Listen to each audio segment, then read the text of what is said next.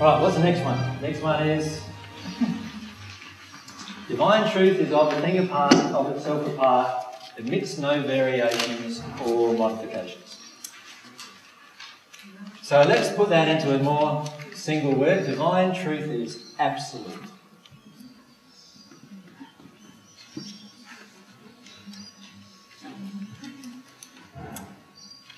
Now, most people, when I've said that to a group if I've said that to a group who's never met me before, most of the time when I say that to people, there's this huge barrage of anger that comes at me.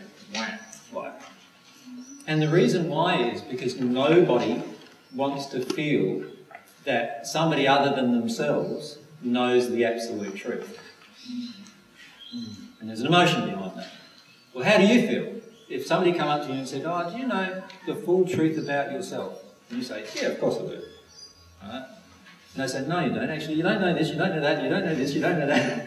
Imagine that. If God could speak to you directly and you'd be open enough to hear it, God could do this with you, right?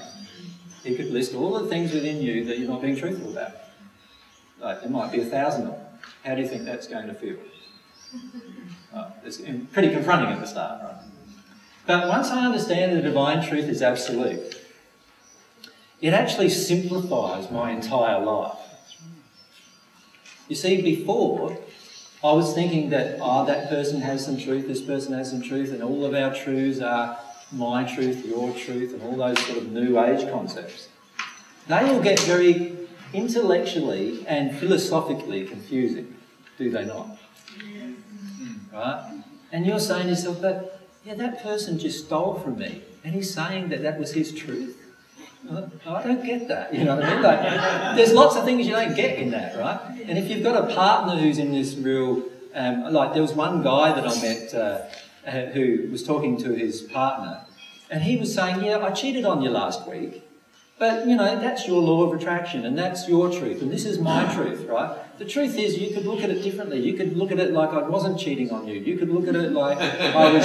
Like, he was going down this philosophical road, right, to actually detune himself from his own law of compensation, right, in order to placate his woman so that they could stay together. But he was using all of these, what I would call new age, intellectual, philosophical mumbo-jumbo in order to detune from truth. That's what he was doing. So, like, how does the wife feel under this circumstance? Oh, okay. Like, does she ever feel, oh, okay, like, this is okay? Oh, it's an okay event. He cheated on me, it's an okay event. Is she feeling this inside of herself? No. Obviously not. When you know the truth is absolute, in other words, not him and not her, but God knows the absolute truth about that event. And all we need to do is find what that absolute truth is about that event. That means that both parties can now progress towards the absolute truth. And also, that also means, of course, that both parties are now going to progress towards being closer together, does it not? Because they're now finding an absolute truth. Now, they may be closer together emotionally. They might decide to be apart, but they're still going to be closer together than they ever were when they were together because of accepting the divine truth on the subject. This is the beauty of the truth being absolute. It doesn't need modification, ever. God's truth never will need, ever, in the future, modification. Every modification that I make about something that I tell you, and by the way, I will make modifications about what I tell you. Why? Because I will learn more truth about what I'm telling you, and as I learn more truth, I have to say, my understanding of that wasn't true. And I'll have to admit what the new truth is, won't I? So, and every one of us is going to have to do that in our own progression, in our own lives. There is this common viewpoint towards me that I know all the truth. Is that possible? No. Okay, so why do you expect it? It's not possible. The only person that knows all the truth is God. God is infinite in her capacity to understand all the truth. Am I God? No. I'm your brother. So am I ever going to be in that state? No. Never. I'm never going to be in that state. All I can do is connect to God as much as I can possibly connect to God. Now, obviously, when I'm at one with God, and then as I grow more and more and more in love, after at one, I'm going to connect to God even more strongly and more strongly and more strongly. The more strongly I'm connected with God, the more truth I know. But I'm never going to know it all, ever. And if you expect me to, then you're in error. And if you expect yourself to, you're in error too. You're never going to know it all, right? And what you will know, though, is going to be far in excess of what the average person knows. The reason why that is the case is because there's another truth, and that is, as you receive divine love, if you seek divine love first in your life, all these other things will be added to you. All of these other things are all the truths of the universe that other people spend eons of time, like literally hundreds of thousands of years trying to discover. You will discover in 5 minutes. Right? So there's all these truths. Like, there's literally hundreds of thousands of those kind of truths. There's more than that. Of these kind of truths that you will discover in 5 minutes that other people have taken 100 years to discover. Because you're on the divine love path and they're on the natural love path. So how do you discover them? You say to God, oh, I want to know about this truth. And God tells you. Right? How's the other way to discover it? You're going to have to do experiment after experiment after experiment after experiment with your own life until you sort of think that you've got all the experiments down pat that you could ever come up with that would seem to prove this particular truth. And you know what? Even after you've done that, you will still not know it. You will just believe it to be true. So what man is doing now is investigating the creation in order to find truth. But God's truth is absolute. You don't have to investigate the creation. You've just got to investigate the Creator. Once you connect with the Creator has the ability to tell you all this truth. But if you refuse to connect with the Creator, then yes, you are going to have to, if you want truth in your life, you are going to have to seek truth this different way. This way of experimentation. So when I understand the divine truth is absolute within my soul, it just simplifies my life so much. I no longer have to experiment so much with truth. All I need to do is start facing the truth from God's perspective. And I will know whether I'm in the truth from God's perspective, because if I'm not receiving divine love, I am out of harmony with truth in that particular thing. When I'm in harmony with truth, divine love will flow. When I'm out of harmony with truth, divine love will not flow. Straight away I've got a yes and no answer from God. Can you see that? So as soon as I'm in harmony, divine love flows, I know that's the truth. And I've sorted the question out in a few minutes. Questions that people have been asking for hundreds, sometimes thousands, and sometimes tens of thousands of years, you will get answers to in a few minutes because of that. So divine truth being absolute is really essential. What's the next one? Truth and love are always in harmony with each other. And in fact, if there's truth, so-called truth without love or love without truth, then they're not. None of them are real. The only way that love is real is by being fully harmonious with truth. So we could say divine truth is fully harmonious with divine love. How does this affect me emotionally? At the emotional level, when I understand that divine truth is fully harmonious with divine love, I can understand the relationship of why I don't receive divine love. Because the only time when I'm not going to receive divine love is when I'm out of harmony with divine truth. So that makes everything really simple. Can you see that? For me to understand what's going on. I already know that I'm out of harmony. I don't have to work out, am I out of harmony? How do I find out whether I'm out of harmony? Well, you already know. If you're not receiving divine love, you're out of harmony. That makes life really simple, just to know that. It might not make it that simple discovering why you're out of harmony, but your law of attraction is, remember, you're a messenger of truth. So that's already telling you this particular aspect of where you're out of harmony with. Right? So that simplifies that entire process.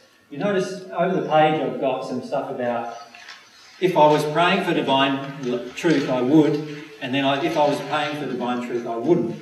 And if you look at under the section where there's a harmonious connection between those two, I've had many people say to me that they expect to receive divine love as soon as they ask for it. Now, The if I would have to put in front of that is, if I'm harmonious with divine truth, I can expect to receive divine love when I ask for it. Can you see the difference between those two states? Many people on the divine love movement around the world, they think they're receiving divine love, or they should be receiving divine love, when they're not, because they refuse to bring their life in harmony with divine truth. So can you see how essential truth is in this relationship? The relationship between truth and love? You notice too, I also said, if I'm praying for this truth, I will not inside of myself feel unjustly treated by God if I'm not receiving divine love under a certain circumstance. Will I? Because I'll understand straight away that I'm not receiving divine love because I'm not in harmony with divine truth on this, whatever the matter is, or whatever the groups of matters are generally. Now, obviously, the process of becoming at one with God is when I'm at one with God, my truth now, and this is the transition that occurs between the seventh and the eighth sphere, my truth now will match God's truth.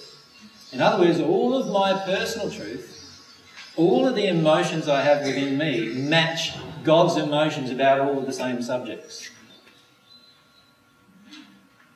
It doesn't mean I'm some kind of controlled robot. What it means is I have complete free will, complete individuality. In fact, you'll find you have far more individuality than you have right now. Because right now, most of us are living our lives in harmony with what everyone else wants us to live in. Right? You will live your life totally in a state of free will. But every single emotion within you in that place will be harmonious with love and harmonious with truth. That's a really powerful place to live in. For your own life, like enjoying your own life.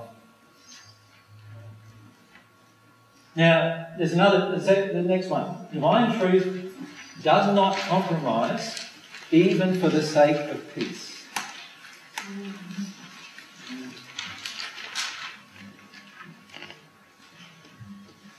Doesn't compromise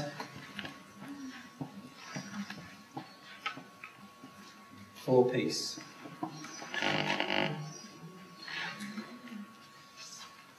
This is where we start having a lot of personal trouble, isn't it?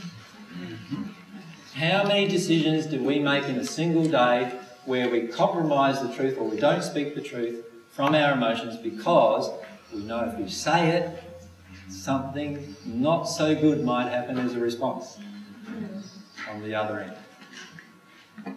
Well, divine truth doesn't do that, ever. Divine truth never compromises itself for the sake of peace. God never compromises with you, ever. God will never compromise with you. That's fantastic, because it means that when you understand love relationships, none of them get compromised ever either. Right? But at the beginning, we often feel that we need to compromise, don't we, for peace? So how many of you in your life in the past have believed that love would compromise under certain situations? Right? So quite a lot of us, right? The truth is that love will never compromise under certain situations. Right? Love will never compromise and can never compromise for the sake of peace. So let's look at what's going on inside of us emotionally here. If I have a feeling in me that I've got to withhold the truth from somebody, or I've got to not say the truth because it will make them upset, can you see straight away that I'm no longer in harmony with divine truth? But it's not peace either. And it's not peace either. It's a fictional creation of peace. It's not real. The soul is in total disharmony, right, with the other person, but we're both saying, oh, that's not happening. Right? So the truth is that once I don't compromise truth within myself for the sake of peace, I'm bringing myself more in harmony with divine love. So under those circumstances, I'm praying to God. I'm praying to God for divine truth. If I compromise for the sake of peace, at that particular moment, I am not praying for divine truth. I'm saying to God, I don't want your divine truth. I don't want even my truth. right? And I certainly don't want the truth that that person's going to hammer me with if I say the truth to them. So divine truth never does that, ever. But ironically, when everybody gets into the state emotionally of accepting that truth, there is the most peace. Why is there the most peace? Because we're all focused on wanting to know what the divine truth is and living in harmony with divine love when we're in that state. So ironically, that's when there's the most peace. So for example, if my partner comes to me and tells me something about her life that, you know, like last week, you know that guy that I met down the street? Yeah, well, I slept with him. Now that's a pretty confronting thing to hear if you're in a relationship, isn't it? Right? Now, she's not compromising for the sake of peace. So what she's doing is she's telling me the truth of something she did. My feelings, if I don't compromise for the sake of peace, is I will actually own my own emotions. I will not compromise my own emotions. So I won't just say, oh, you know, be a bit angry, walk around the place for a day or two and then say, oh, I was forgiven. Because it's highly unlikely that I'm actually forgiving them by doing that, right? I will actually work through it emotionally. I will actually work through the event emotionally. I'll let myself feel my emotions about it. And I won't compromise those emotions either for the sake of peace. Because if I did, what I would actually be doing, so let's say I started compromising my emotions because I wanted her to stay with me, I'm not addressing in her or myself the reason why she did it in the first place. Does that make sense? There's reasons in her emotionally why she slept with someone else other than myself if we were in a committed relationship. And I need to allow myself to look at that emotionally, and she needs to look at that emotionally. If I compromise the truth in that situation, she may never look at that emotionally, and I may never look at it emotionally, but where are we? We're both not harmonious with love or God. So in the end, even in those events, we need to not compromise for the sake of peace. Even when you've made a mistake, don't compromise for the sake of peace. Admit your error. And the emotion in you will come up. You'll be able to feel those emotions, you'll be able to work through those emotions and release them. But you will never touch the emotion if you compromise the truth of the emotion. You'll never even work through the emotion there, ever. So for the majority of us, the emotions are not rising because we're not being truthful about what's actually there. And we need to become truthful about what's actually there before these emotions will flow. Does that make sense? Yeah. All right. Well, there's another 10 or 11 points that I'd like to cover after a break, so we'll have a break now. And we'll probably 30 to 45 minute break, and then we'll cover some more points about divine truth. Yeah, this discussion about truth is quite often pretty confronting because a lot of the times what we're doing is we're always trying to get away and run away from the truth initially. And so when we're presented with truth, we often are just so confronted with it that we say, oh, do you mean in this situation I've got to be truthful too? In that situation I've got to be truthful too. And yes, in the end I'm saying in every situation you're going to be totally truthful. So it doesn't matter what the situation is. And you'll never want to cover over the truth. In fact, what's going to happen in your life is you will have a burning and passionate desire to live in truth 100% of the time. And you, in fact, will find yourself so enthusiastic about it that it's impossible for you to not live in that state. And so, if I'm not yet in that state, then obviously there's just emotions of error that I need to work my way through. That's all I need to do. Now, the reason why it's such an important issue is that unless I'm in that state, every truth that I'm ever confronted with is going to feel so painful. It's going to be so stressful. It's going to be such a nightmare to face. It's a bit like, at the moment, each of us have a castle, right, that we've constructed around our soul. And every attack on that castle is going to be defended generally by us very vigorously. And that's the issue we face. What we need to do is get out of that state and into a state where we're no longer defending the truth. Now, my Law of Attraction day was interesting because in my break I had two men approach me and both of them, unbeknown to themselves, were in the state of vigorously defending their own truth. And yet not wanting to know that. So no matter what I say to those people, I know that they cannot accept the truth that I'm telling them. In one case it was because you felt you already knew it here. In the other case it was because anything emotionally was obviously not the truth. Yeah? Wants the truth to be intellectual. Remember right at the start of this discussion I said that the truths will be emotional and not intellectual. So if you think you know the truth about yourself intellectually, but you've yet to have the emotional experience, trust me, you do not know the truth. You do not know the truth yet until you have the emotional experience. Now, the intellectual experience is a part of it in the sense of knowing what the truth is intellectually can help you have the emotional experience. But until you've had the emotional experience, you will not know the truth. You just think you do. And that state, by the way, is a very damaging state to you. Because you're going to believe that state and you're going to think you know things that you are yet to really know at the soul level. It takes a lot of effort to get out of that state and into the state of feeling the truth emotionally and having a desire to feel it emotionally inside of yourself and actually really feeling it, what it is emotionally. And that's why the next time we get together, I think it is, I'm talking about the subject of emotions of self-deception. Because almost everyone that comes up to talk with me, most of the time have deep emotions of self-deception. And often when I identify those emotions of self-deception, they say, I already know that. And they don't know it. Because if they knew it, they would already be feeling it, and they're not feeling it. So while they may be it would be more correct to say, I am intellectually aware of that. But the truth is that doesn't help you any. On one of the websites, I've written a document about, I think it's called Divine Love, Repentance and Forgiveness or something like that, and I can't remember what I titled it, but I talked about this process of soul realisation and intellectual realisation. And I list there is 5 or 6 steps in the process of becoming intellectually aware that you have an issue that is not in harmony with love or truth. But you can go through every one of those intellectual steps, which, by the way, are generally essential as an adult to go through.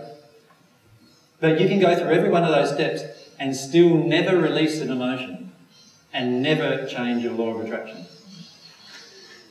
And many of us are doing this by holding on to emotions of self-deception. And that's why I wanted to have that subject coming up soon to talk about. To actually have the soul changes occur, there is a whole nother process that needs to occur. And it has to occur at the heart level, the soul level, the emotional level. That's the level it has to occur on. And when those processes occur, then law of attraction changes instantly. And everything around you changes instantly as a result of your soul condition changing as you release the emotion. But most people, I find, are very fascinated with the intellectual process of realisation. And most people will come up to me and say, I know that, I know that, I know that. And I'm feeling, no, you don't get this yet. Because you're saying you know that. But actually, no, you're not feeling that. So why is there this huge discrepancy? What's going on? There are blockages to the feeling of it. Does that make sense? Now, many of us will stay in that state for as long as we want. And you will stay in that state because free will dictates the state that you stay in. But it's not going to be very good for you in the long run staying in those states. And what we want to do is get out of that state. Now, one thing that Mary and I didn't describe was Mary first went through this discussion, didn't you? When she was describing to you this process she went through a few weeks ago of writing down her past, basically, doing an inventory of her past. Initially, it was done quite intellectually, wasn't it, darling? Like, you listed a lot of the stuff, you looked at it from a very positive viewpoint, looking at yourself, if you like. Didn't want to look at things in a negative way.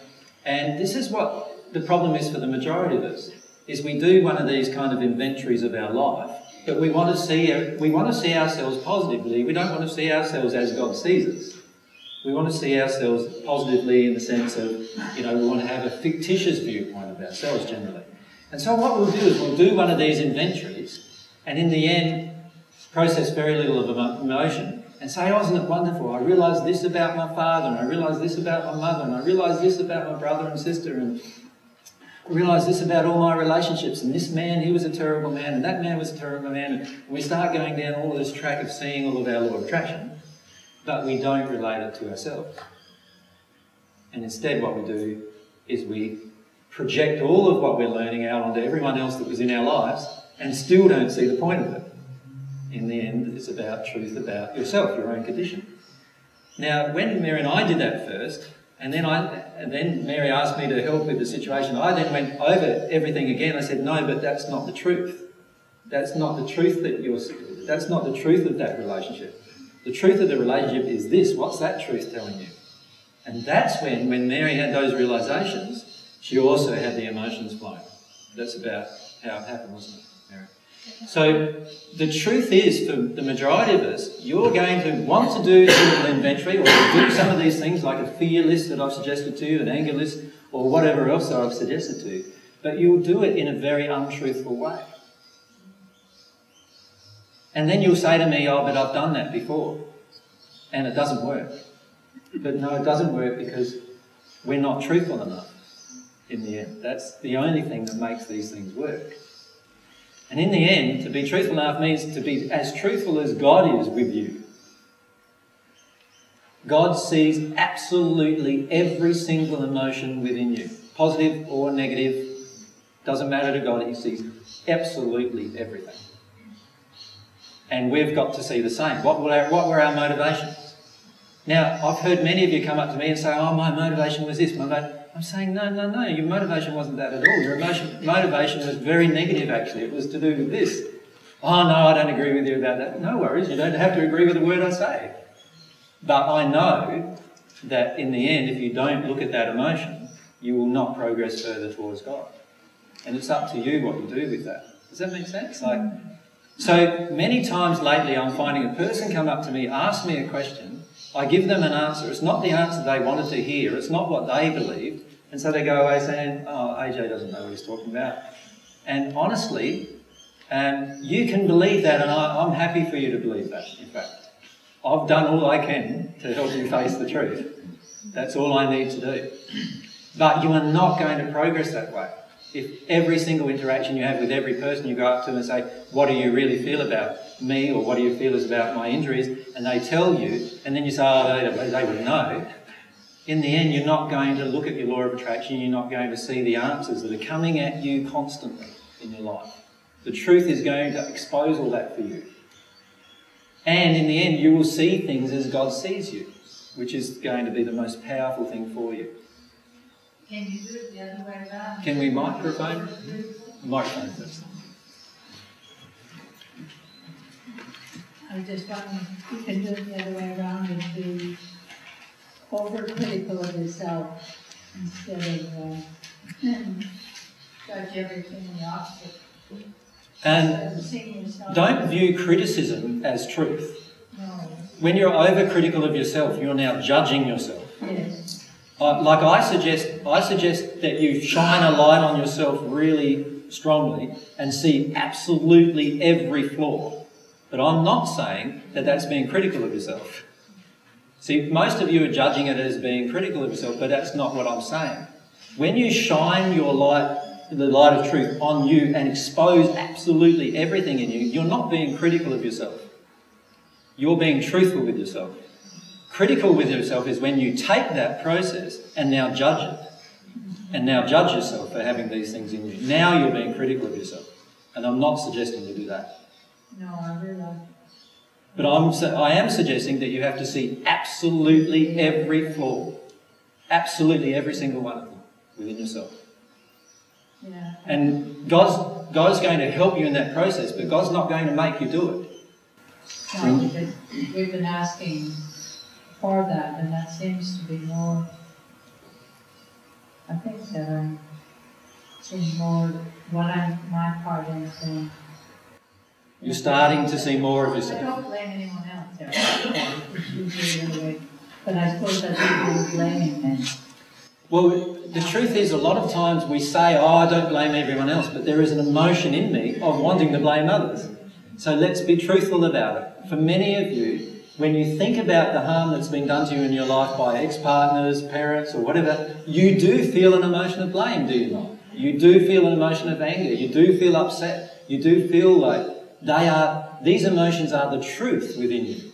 Do you see what I'm saying? So don't go and tell yourself this lie, then I'm not upset with that. The truth is you are, and you've just covered that over because you think being upset's not spiritual. But trust me, being upset's spiritual, right? If it results in you digging deeper and finding the core emotion, the grieving emotion, and releasing it. Being upset is not spiritual when all you do is just stay in your anger and just blame everyone else aside and instead of looking at yourself. So I end up blaming myself. So that's the judgment. Yes, I You've got to look at the emotional reasons why you do the judgment. And I have taken that back to the court.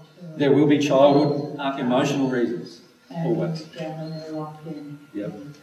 But I can't get past that stage. I mean, I got past the stage and I'm aware that the actual experiencing it has been very locked in. Yeah, because you don't want to experience it. Probably not. Probably I can recognize this. Probably not. And I also recognize You don't want to experience it. Yes. Now, can I just say something about a truth thing here? Yeah. If I am not right now experiencing the emotion I know exists in me, I don't want to experience it. I just do not. I recognize that I also go off and daydream, and I know that's when it's too hard. Yep. And there'll be fears associated with why you don't, and there'll be other emotions associated with why you don't. Yep. Mary, you wanted to add some things to that?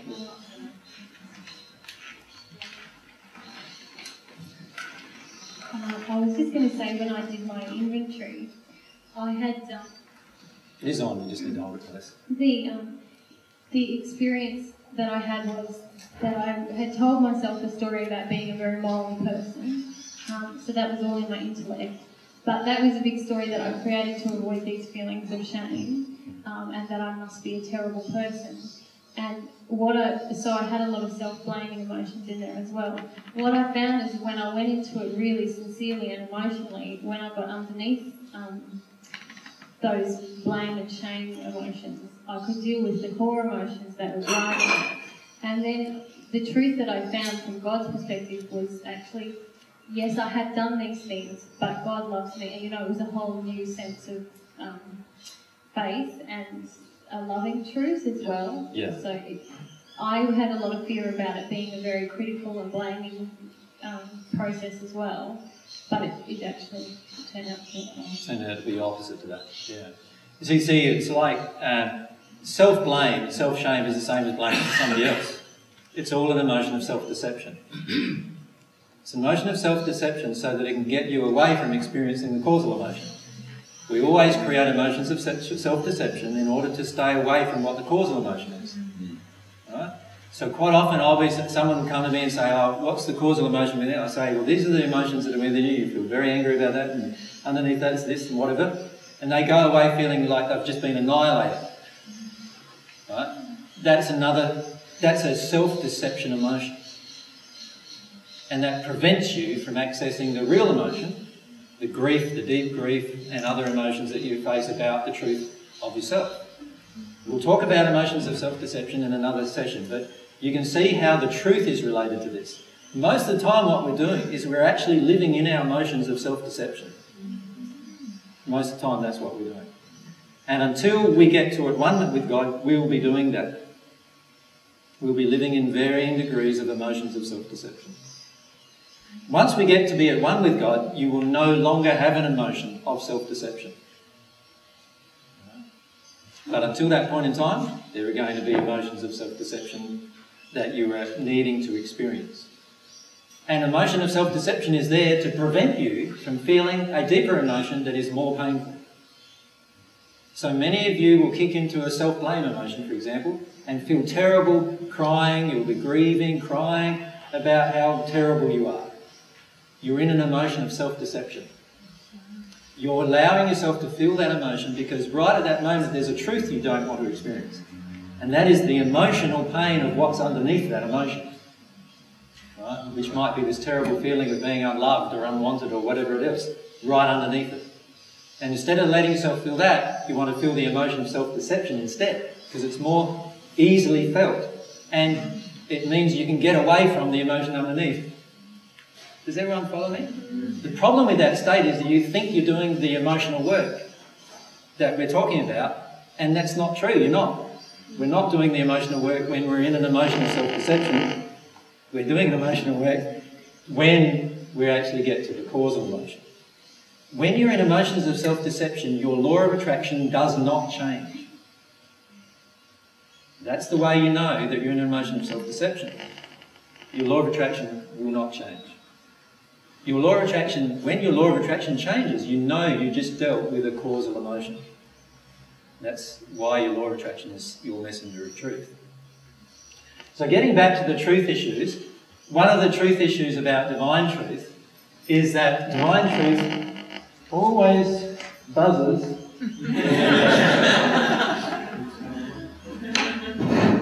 And my battery's running out, that's why it's... I'll just change this.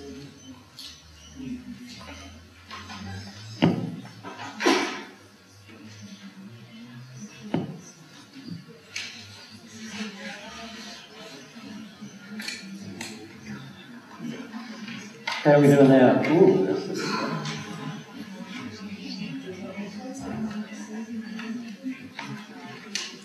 This is the trouble with these wires. Alright. Next one. Divine truth is always respecting free will.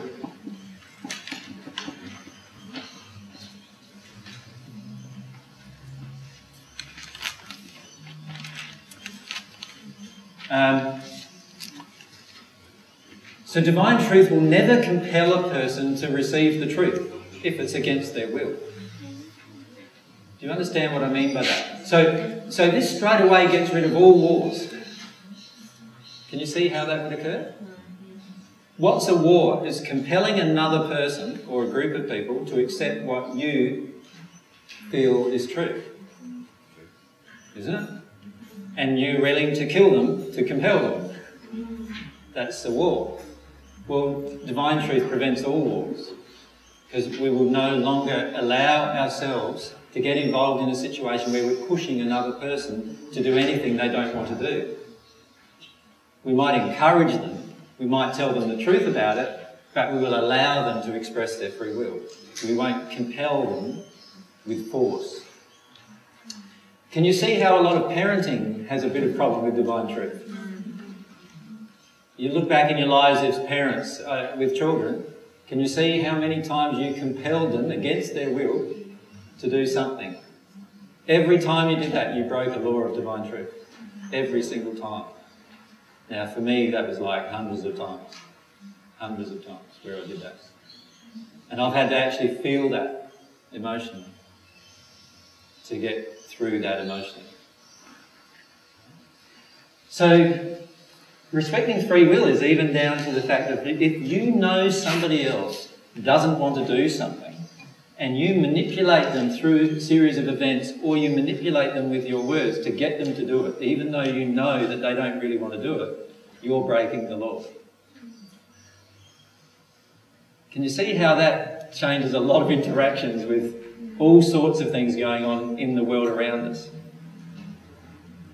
Just that. Now, once I feel that in my heart, I will never want to manipulate you into doing something you don't want to do. Ever. Even when I know you don't want to do it, but you don't know. So let's say we have an effect where I know you don't want to do something, I can feel that, and you think you do want to do it. I will not ever compel you to do it under those circumstances.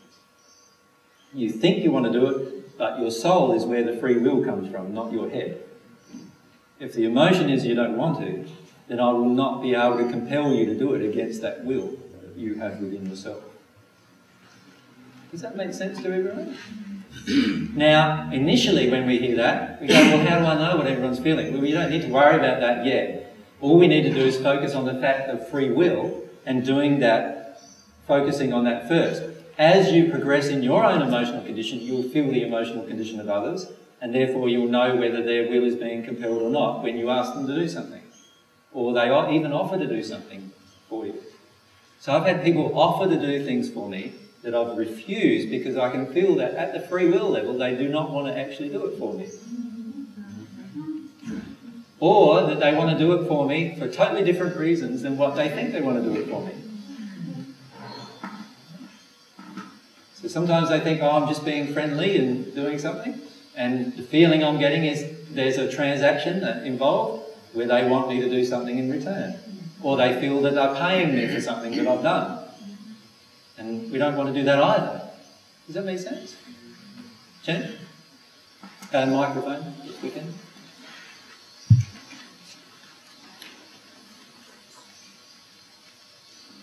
How do you actually know? How do you actually know? I don't think it's on, is it? How do you actually know when you're coming from a position of injury, the other person's coming from a position of injury? How do you actually know? How do you know whether you're damaging their free will or... How do you actually know where love lies and whether you're impacting their free will? When both come from a position of injury. The question I ask myself is, would I be doing this if I was at one with God? But how do you know what it's like to be at one with God if you've not been there before? You don't need to really... If you can imagine, what does God do with you? Ask yourself, what does God do with you? So, let me give you an example. You decide you're going to drive your car on the opposite side of the road than everybody else. What does God do about that? He allows that, yeah. Why? Because that's your free will choice to do that. Okay. Is it wrong from love perspective or love of self perspective? From God's perspective, it's not wrong because you're exercising your free will. Yeah, but is it... your own self-love. Are you breaking a law of love if you do it? In one sense you are. Well, it depends on how many cars are on the opposite side of the road. Right, so, can you see that? Like, if the opposite side of the road is full of cars coming in the opposite direction to what you're driving, can you see that if I decide I'm going to drive on the opposite side of the road, what am I doing? You're taking away their free will. I'm taking away their free will, but I'm also now in the process of maybe damaging them or myself. Is that love? No. Okay, so it's not loving for me to do that. No. But if I'm driving along this side of the road, there's not a single car on the opposite side of the road, for as far as the eye can see. What's the problem with me driving on the opposite side of the road? Not a lot. Not a lot at all, is there? Am I breaking a law of love then? No. No. Can you see every single situation is going to have specific events? Now, let me illustrate this further with you so that you can connect to what's going on, like why I've said that. If I know when I'm breaking laws of love generally, towards myself or to the other person or towards God. Generally I know. But most of the time I want to remain completely oblivious to it. Right? Also, I can ask the question, how does God treat me? Because how God treats me is how I should be treating the other person. So let's take this example into a relationship. Does God tell me when I do things wrong? Do you have a little voice in your ear that says, oh, you just did something wrong? You just did something wrong again. You just did something wrong again. Do you have that? No, but He created within us a conscience or a mechanism for us to come to an understanding that we've done something wrong. Of course. Yes, but where's that coming from, Jen? It's coming from the resonance within yourself with God, isn't it? Is it not? Yes. It's not coming from somebody telling you in your ear. Now, if you want to tell your partner in his ear what he's doing wrong, can you see straight away that I'm now out of harmony with love? This is not what God is doing with your partner. God's not doing that with your partner. God would appeal to your partner, but he wouldn't tell him what to do and tell him when he's wrong all the time. Because in the end, if he doesn't have a desire to know when he's wrong, then he's going to have to work on that with God in his own relationship. See, most of the time what we're doing in relationships is we want the other person to change, so we keep telling them the truth of what we feel is the truth, of course, not necessarily the truth. We want them to change to suit our emotional condition, do we not? Because we're unwilling to make decisions about our own emotions and our own condition and what we believe is true. We don't want to take responsibility for our own emotions, so what we do is we get the other person to take emotional responsibility for us. God doesn't do that either. You know God doesn't do that because God doesn't do it with you. God doesn't make you take responsibility for God's emotions. So why would you do it with another person? You see, all I need to do is ask myself, what is God doing with me? Because whatever God's doing with me is the most loving thing. And if I'm not doing that with another person, then I'm out of harmony with that love. Does that make sense to everyone? There's a lot of silence. If God doesn't get in my ear 24/7, tell me everything I'm doing wrong 24/7, right? Then if I'm doing that to another person, am I loving? No. No. Of course not. Right? So often we need to ask ourselves, what is God doing with me? With your children, for example. Does God come along and tell you you've got to tidy up after yourself? God doesn't, does she? Like, so you're driving along in your automobile down the highway, putting up 2 tons of pollution every year out of your car minimum, and God doesn't say, now you've got to clean that up. Does God say that to you? But that's what you're doing when we're driving on a car. We're doing that, but God's not saying, you've got to clean that up. So why are you then doing it with your child?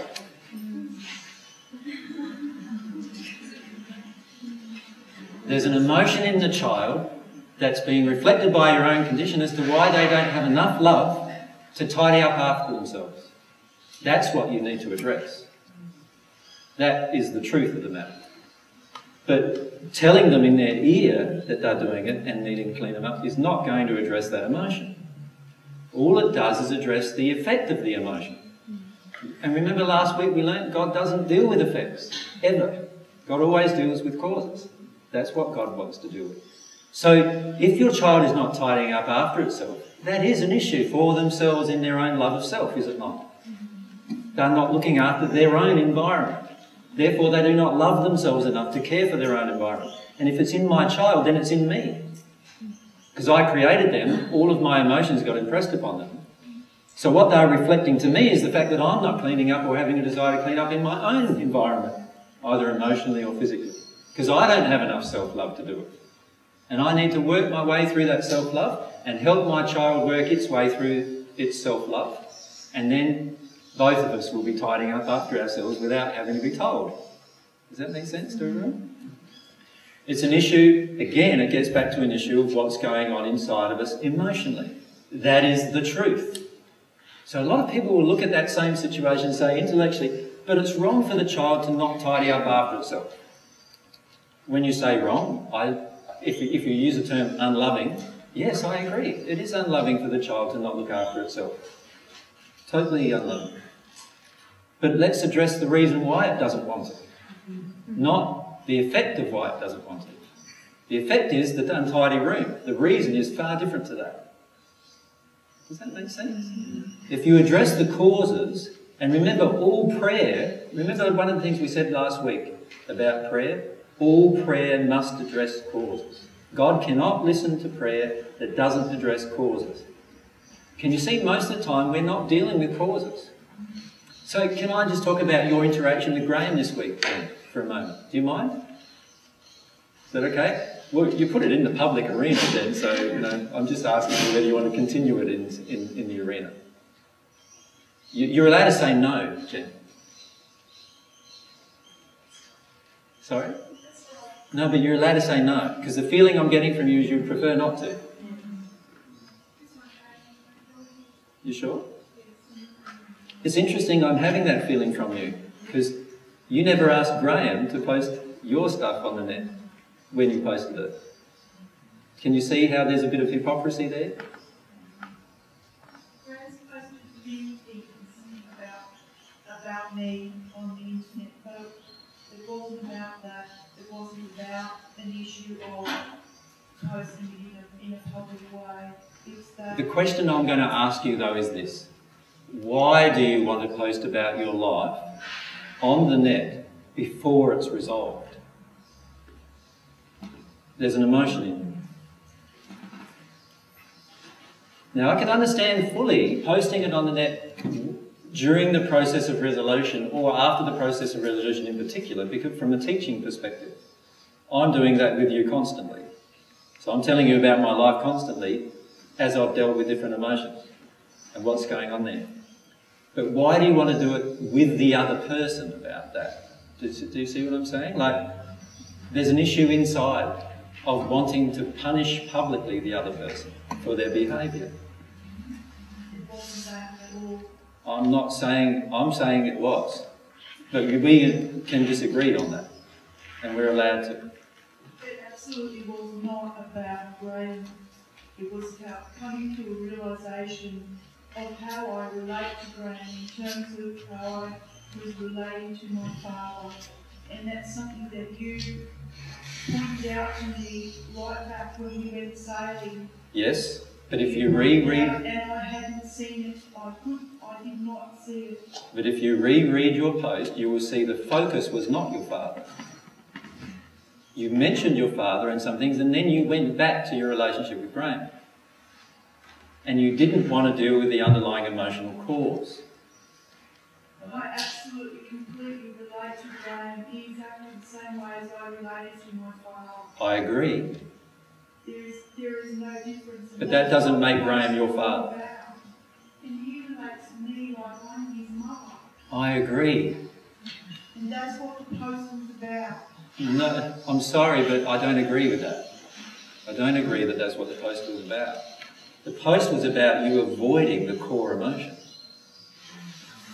I haven't reached what the core emotion is. I know. The reason why you haven't reached it is because the whole purpose of the post was to avoid it. Every single relationship I ever had with men, every single one, was exposed in the moment I realised how I relate to Graham. It's exactly the same. I agree. But the emotion is not flowing in you because you are still having the emotion of self-deception. The emotion of self-deception is the blame emotion, either of yourself or of Graham. Remember I spoke with you about that the last time you visited. The emotion of self-deception is the blame of either one of you. If you can't blame Graham, you finish up blaming you. Agreed? In all honesty, when I saw you the last time, we went through 2.5 hours of you exposing that many things. I don't actually remember you said that. Maybe... That's okay. I'm saying it again now. That's okay. The emotion of self-deception is the emotion where I want to blame the other person or myself. What happened is when I stopped you from blaming Graham, you then went straight into blaming yourself, which is still the same self-deception emotion. And underneath the self-deception emotion is the truth emotion. The truth emotion is the one that you want to avoid by doing that. So take care of the reason why you're exposing things publicly all the time. And part of that reason is because of this self-deception emotion. Allow yourself to dig deeper than that emotion and get to the real truth of the matter. Right? Whenever I'm harming the free will of another, I'm not in emotional truth. And when I say harming the free will of another, I mean when I'm choosing to make choices that the other person wouldn't make if they had the choice for them, then I am harming them. Do you follow me? So bear that in mind with all of your interactions. It's okay to face these truths. Does that make sense? Like, it's okay to feel these truths. The truth is that I am allowed to do whatever I want. That's one truth. But whenever I harm the free will of another person in doing it, I am going to have an automatic law of compensation about that. That's also another truth. And when I harm the free will of another, I am actually not in harmony with divine truth, because it's not something God would do. To God, your free will is paramount. To God, you're allowed to do anything you want. God already has laws in place that cause an effect on your soul to correct you should you do something that is out of harmony with love or truth. This doesn't go on tangent, but could you please try and explain to me why I feel so uncomfortable and why I tune out when it seems to get on a more personal level? It's sort of like I miss things very much. I want to know. It gets into a more emotional situation. Right, so how many of you find yourself doing that? Whenever I mention something to someone specifically about their particular situation, how many of you feel very tuned out of that discussion? Because there's quite a lot of you who do feel that. Quite a lot. There's a lot more who put up their hand like that. What emotion do you feel is in you when that happens?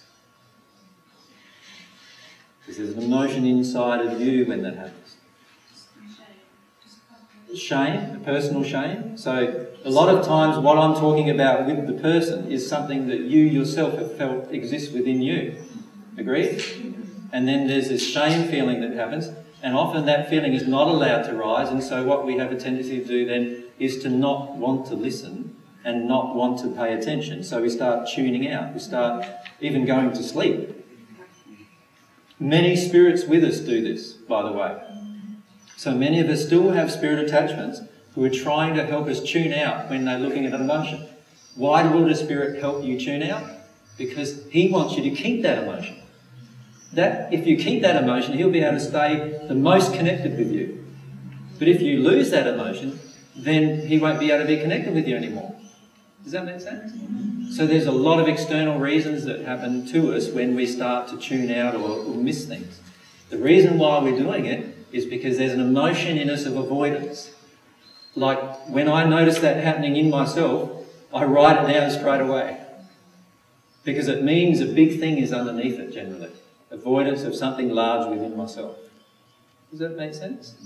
So when I speak individually to somebody, the reason why I've chosen to do that, the reason why I've chosen to speak to Jen about that is because I know Jen's willingness to deal with her emotions.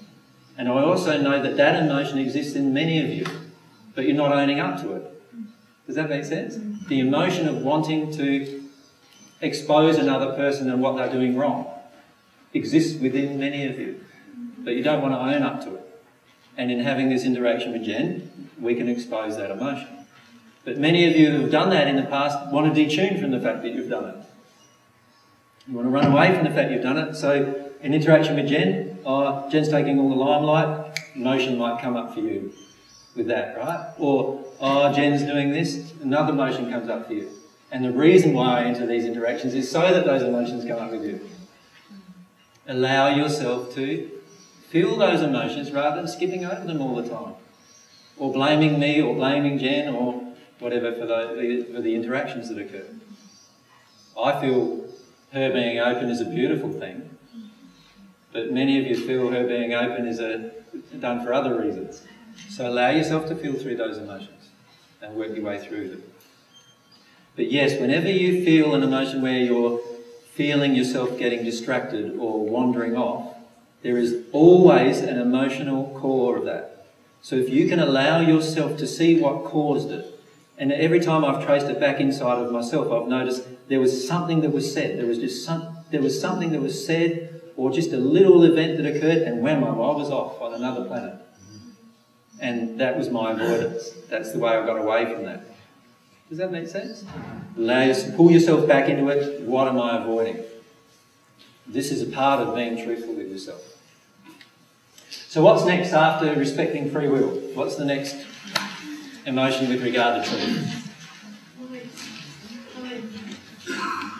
That it won't allow itself to conform to men's beliefs. So if I felt that inside of myself, and another person comes along and says, oh, did you know AJ's a cult leader, right? I'd go, oh, okay, yeah, a bit of fear comes up with that. Oh yeah, maybe that's right, I'll have to investigate that. And off I go and investigate it. What have I now done? If I haven't already investigated that before that was said to me, what have I done? I've allowed another person and their beliefs to influence my behaviour. Now it's great that it is because it's triggering an emotion, right? But I'm not in a state of love of truth of myself in that state. Because if I had already resolved it, I would already know what to do, whether I agree with them or not. But I wouldn't change what I do just for the sake of another person's beliefs. So I can believe all I want, what I'm saying is true. But if you're changing your beliefs just because I say so, then that's an error. Can you see that? It doesn't matter who I am. If you change your belief just because I say you should, there's an error. See, divine love or divine truth does not conform.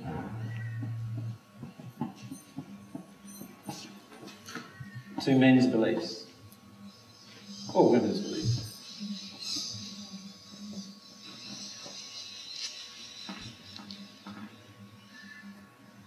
It's very important to understand that. Can you see why? In the end, all of you will come to see the truth, not because I've said it to you, but because you've felt it in your own heart. Right? This is why it's so important to open up your soul. It's the only mechanism you have for determining truth. The only one. Intellectually, you can be presented with argument after argument after argument. We can tie up your mind as long as you want, intellectually, to avoid any truth or to make you believe something that's not true, quite easily. Isn't that what they do with politics? Give you the spin, right? Now, men can do this constantly, and this is constantly happening in the universe up until the sixth sphere of the spirit world, where you get the spin. But you are only going to be able to determine the truth when you feel the divine truth in your heart, and you will no longer conform to any other person's beliefs. So, how could I accept the truth in the first century when not a single person around me accepted the truth? Only by not conforming my beliefs to men's beliefs. Why did I do that? Only by connecting with divine truth and feeling the resonance between that truth and what was in my soul by growing in love. That's the only way I'm going to determine truth. That's the only way you're going to determine truth. It will be a personal experience for you. Totally personal. It has nothing to do with me, aside from the fact that I would like to help you with it. But it's got nothing to do with me. It's all to do with how strong a desire you personally have to actually connect to God in that way. And so you can be the only person on this planet who knows the truth. I've experienced that in my own life in the first century. Whereas the only person who knew the truth. It's a very, it can be, if you're not at one with God, a lonely place. But if you're at one with God, you never feel lonely, so it's no longer a lonely place. Does that make sense? So you will get to the stage in your own progression where you know what you're hearing is truth or not truth. You'll know the difference between a truth and a lie, not because you intellectually have worked it out, but because you can actually feel the difference between one and the other. And that's a pretty freeing place. Can you see that? At the back, if with the mic.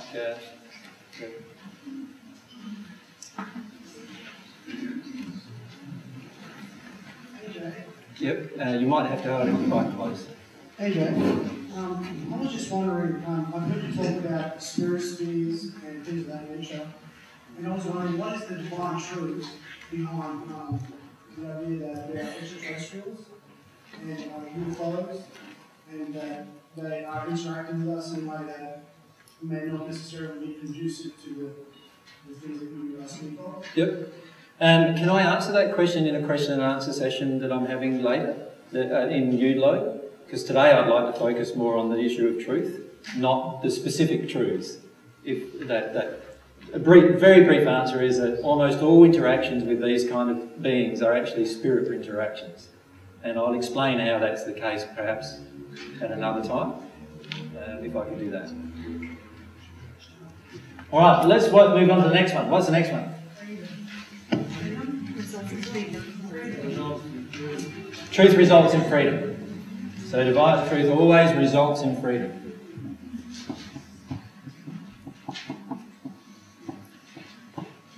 So let's say you're in a religious movement and all of a sudden you get presented with, you must not do this, you must not do that, you must not do this, you must not do that.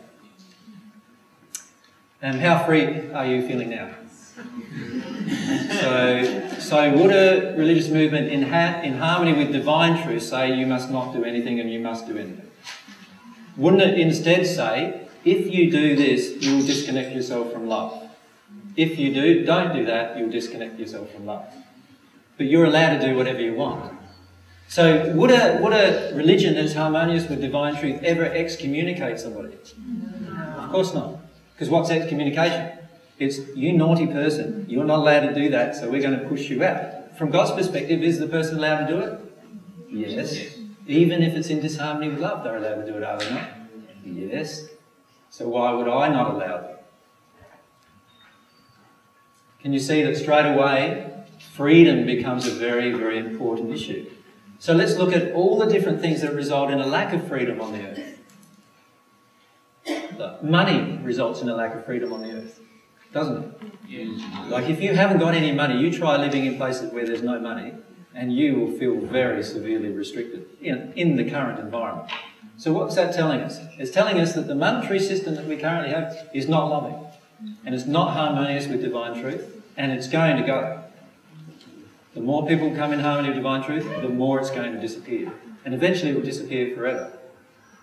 The reason why is because it's not resulting in freedom. Let's look at the political aspect of things. Do you feel free when you're driving on the road? No. Why? Because so many laws, some of which you disagree with, right? Don't you? Like you drive up to a stop sign and there's not a single other person, there's a stop light, I'm saying. You stop, you look left and you look right, middle of the night, 3 a.m, not a single other person on the road, right? You can't see a single car and you have to sit there and wait. Right? How free does that feel? Right? And so what would a law that's more harmonious with freedom? If there's not a single other person on the road, just obey the normal stop sign rules and proceed. That'll be far more harmonious with love, wouldn't it? Far more harmonious with truth, and because it results in freedom. More freedom for you. Anything that results in more freedom for you, as long as it also results in more freedom for the other persons around you, is going to be harmonious with love. But if it results in more freedom in quotations for you, and no freedom for anyone around you, then that's not love either. And it's not divine truth either. So if I then take the point of view, oh, I'm free, so that means I'm free to rape and pillage, right? Then obviously that's not harmonious with love, is it?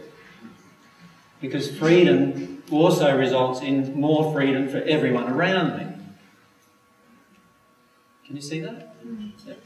So, but it's a very important point, freedom. It's also an important point when you look at any religious format, or any political format, or any environmental format, or any whatever you can think of format, financial or so forth. If a law that they create results in less freedom for everyone involved and more restrictions, then it's unloving. Quite simple. When I feel that in my soul, I will actually feel in my own family when I've created a law that's resulted in less freedom. So give you one. You've got a teenage girl, 15, just exploring sexuality. Your daddy. Daddies often have a problem with their little girls getting involved with other men, right? So what do they normally do? They make all of these laws. You've got to be home by 10, you've got to ring me here, you've got to phone it, here's a new mobile phone, you've got to phone me, all these laws are all made really to assuage or to lessen daddy's fears. Right? And in fact, laws are made generally to reduce your own fear. So are they based on love? No. So let's look at what would result in freedom. What would daddy do with the girl if he's in a state of making her more free? What would he do there? She's allowed to stay out whenever she wants, for as long as she wants, with whoever she wants. However, what would I also do if I was in love and truth? I would warn her of the possible hard dangers to her soul or the soul of others making the choices. Do you see what I'm saying? I would make her aware of those things. But I would allow her to do it. So with my boys, when they were 15 or so, it's exactly what they did.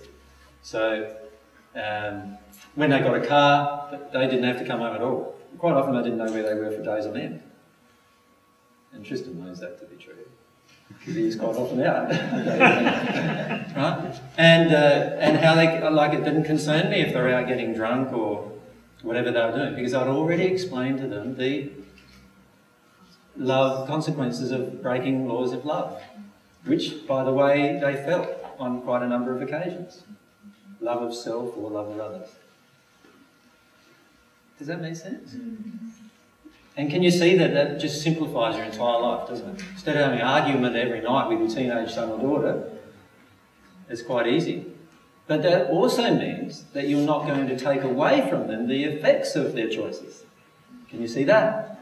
In other words, they don't go out and crank the car and then come home and expect you to fix it for them. Can you see that would also not be harmonious with truth or love? Because if I was harmonious with truth, I would actually say, well, actually, son, you created that, so you're going to have to fix that. And if that means your car's out of action now for 8 weeks, your car's out of action for 8 weeks. Sorry about that, son. It's a very good law of attraction event, demonstrating to you the importance of whatever it is. Does that make sense? There's no need to do all of these big corrections. Microphone, if you don't mind around. Where is the second one? Sorry, I handed it back to you, sorry. Oh, the battery's gone, is it? No, I've replaced it. This one's working. This one's working good. I was just wondering, AJ, is there a discrepancy almost, or a contradiction between respecting someone's free will if it contradicts divine love? So, for example, if they're breaking the law of, they're not, I care about how somebody treats themselves, but I also want to respect their free will. How is one more important than the other, or so if, for example, my 11-year-old came home and said, I want to start smoking, I would love to say, I respect your free will to do so, but I also care passionately about, obviously, how he looks after himself. So whose house are they coming home to? My home. Okay. But if it were outside, shall we say, or... Yeah, okay, so she says, or he says, I'm going to start smoking, Mum. It's your house, so I know I can't smoke inside it. Is it right if I smoke outside? I'll be saying, yeah. Do you understand you're killing your body? Yeah. Do you understand there's this emotion in you, actually, the why you want to smoke? And it's probably in me as well. Because if it's my 11-year-old, it's definitely in me as well. Lack of self-love, it'll be related to it at some point. You release that emotion, and your child will feel quite different anyway. But even if you release the emotion and your child doesn't feel different, they're allowed to choose to do something that damages them. You wouldn't assist them to do it. So I wouldn't go out and buy the cigarettes. Does that make sense? Yeah. So I wouldn't help them, have the smoke. I would say, well, obviously you're going to have to earn your money, but if they're already earning money to buy that, why would you restrict them? Aside from restricting them in amongst your own environment, in your own free will. In other words, my house, you don't smoke, but you're allowed to smoke outside. That's not my place. And presumably, if I work on the issues that I see being reflected back, does it automatically stop that law of attraction with them? Or? Yeah, most of the time, particularly if we've got young children. But as our children get older, obviously it's a little different. But yes, our law of attraction has a huge effect on why our child would choose to smoke when they're 11 years old. Yeah. Very I'm much not saying, so. by the way, I just thought it was the first example. No, I know, and it's an example, but that's a good example. But why would a child choose to do anything at 11 years old? Because there is a law of attraction already within them in their soul condition, which came from their parents. So there's got to be something that's being triggered in the parents. So what often happens is a child of 15 starting to get involved sexually, right? And the parents are in panic mode. Why are you in panic mode? Because there's an emotion in you about sexuality that this is triggering. That's why you're in panic mode. Right? There's an emotion in you that needs to be dealt with and released. When you deal with it and release it, your child may feel completely different about the whole issue without you even having to speak a word to them. Does that make sense? Yeah. So always focus on your own emotion. Own your own emotion. That's the key part. Always focus on your own emotion. There is no disharmony between the law of freedom and the law of free will when you look at it from a purely emotional prospect. You have free will, and your free will is just as important as theirs. So you're walking down the trolley in the supermarket, your 13-year-old says, "Can I get some ice cream?" You don't feel that ice cream is good for them, and it's your fridge, your money, so you're allowed to say, "Sorry, no." That's your free will. Right? Now, if they've got some money of their own that they've earned, or they've got money from other sources, if they go and buy it, you can't say no to them now, can you? Because now it's their free will. And again, look at the underlying emotion. What's going on emotionally? Why do they want to eat that particular thing, whatever that particular thing is, if it's damaging to them? Or why do they want to drink that particular substance if it's damaging to them? You see, many of our teenagers, by the time they're 16, 17, they're already in an emotional state because of our denial of our own emotion. And that's why they want drugs, and that's why they want drink, and that's why they want sex, and that's why they want all these different things in a way that's damaging to themselves, because they're already in the denial of different emotions that we ourselves have been in denial of all of our lives and been unwilling to deal with. So look at the reflection that's coming back. So will I be am I feeling self-righteous towards my son because he's still choosing to eat meat? Is there a part of me then, although it makes me feel sick to actually be thought of doing it now, is there still in truth a part of me that is angry that I have to change, and that's why he's stuck there is something inside of you, if you're, let's say, a younger child or young teenage child wants to eat meat in front of you, and in fact I've seen some do it even more.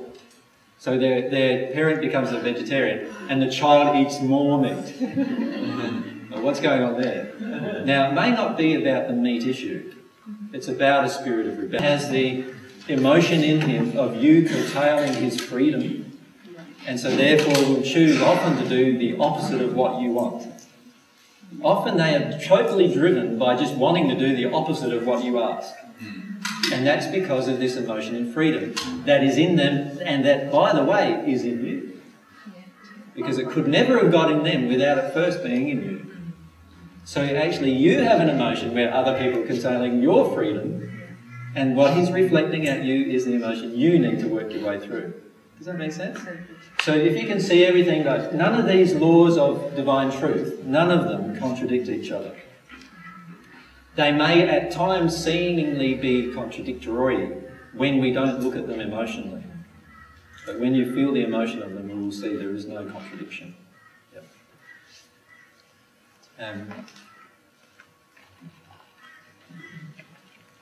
Just with relation to free will, I have a mother who insists on phoning me every night. Yep. And I've tried to set up with her a moratorium on, okay, call me once a week. Yep. I feel very controlled by doing that because I'm saying, Yep. but she wants to, and it's Here's mum, here's you. You're interacting at the soul level, not the intellectual level. You're trying to interact with your mother at the intellectual level. Mum is demanding attention of you. There's an emotion in you that causes you to respond to her demands of attention. When you release that emotion, and there's a group of emotions associated with it, she'll no longer feel like she needs to impose upon you. If she still, it's very rare that she will continue to do it under those conditions, because she won't feel that emotion from you anymore. Does that make sense? So firstly, solve the emotion and resolve the emotion. When you say the words to her, Mum, I don't want you to call anymore, that she's not hearing that. What she's hearing is your emotion, which is, Mum, you're allowed to control me whenever you want. That's the emotion in you. Right? There's a belief in you, an emotion in you. That emotion needs to be released. That's why the law of attraction event's occurring. When you release that emotion, she'll no longer feel the need to control you. Now, sometimes they may still feel the need because of their own emotions. But you'll have no trouble actually saying, Mum, if you ring me again, I'm going to call the police. And you won't feel any feelings of guilt about that. You won't feel any feelings of shame about that. You'll feel you've done the right thing by your mum, and you will have, by the way.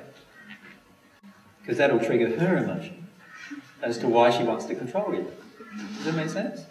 Now, what often happens in our interactions with family is that we are driven by guilt and we don't want to face up that there's often lots of things that we can do to actually prevent these situations. But firstly, focus on the emotion. When you focus on the emotion and release the emotion, you will not feel any guilt about ringing out the police and getting your mum never to call again. Or you won't feel any problem with that. Can you possibly point a little more finger at what it might be that I'm not? I'll help you do that. Ask yourself, the instant you get her call, at the instant you get her call, and you pick up the phone and mum's on the other end, you have a feeling. Feel that feeling and go underneath that feeling. Because that's the feeling that's attracting the emotion. That's the feeling that's attracting the event. Does that make sense? Yeah. If you let yourself feel that feeling, you will work through the issue very rapidly. If you just call the police and not deal with that feeling, she's going to feel very confused because the feeling is still coming from you. Right? So deal with the feeling first. So just as we're having a conversation, it's rage, by the way. Rage, yep. So under the rage is what? There's feelings under the rage. The rage is the capping emotion. Grief. There's grief. What's the grief about? I feel like she just calls me to meet her own needs, and she doesn't actually call me to actually see how I am. Spot on. That's exactly her emotion. How do you feel about that? Unloved. You're unloved, and by the way, you are unloved. I must confirm that. Unseen, unfelt. Unseen? Unvalidated. So you've already identified all the emotions. But now what you need to do is feel them. The best way to feel them is let Mum call again. Say, Mum, I'm going to hang up because I need to feel a lot of things. And just go straight into the feelings. Straight into the feelings of what you're attracting. Feel those feelings. As you feel those feelings, you'll actually feel quite strong emotions, which you will. They're all childhood emotions that you've felt most of your life. And you're dead right, your mum has no interest in you aside from the interest you take in her. And by the way, this is the case for many parents. Now, I'm being very blunt, and I'm not judging your mum. This is the emotion in her. She's had that emotion in her from her childhood for very similar reasons to what you have it in yours. But allow yourself to feel the grief of those emotions. When you feel the grief of those emotions, you will stop attracting the event because on a number of levels you will change. You will no longer feel guilt. You will no longer have an emotion within you that you've got to seek approval to be loved. And there will be quite a few other emotions that are released in this interaction. And your mum will stop calling you every night. She might call you every second night or third night. And then add the more truth you speak with her. Mum, you don't actually love me. I feel that you actually call me because you just want me to be interested in your life. I feel, Mum, you need to go and get your own life. And, you know, you will actually break the umbilical cord between yourself and your mother in doing that because you've still got one in place. And what that will do is it'll be great for her too because actually she's living her life through you at the moment, or attempting to. But if you feel those emotions and you act in harmony with truth, she'll deal with those emotions as you work your way through yours. It'll be a very powerful interaction for the both of you if you allow it to occur.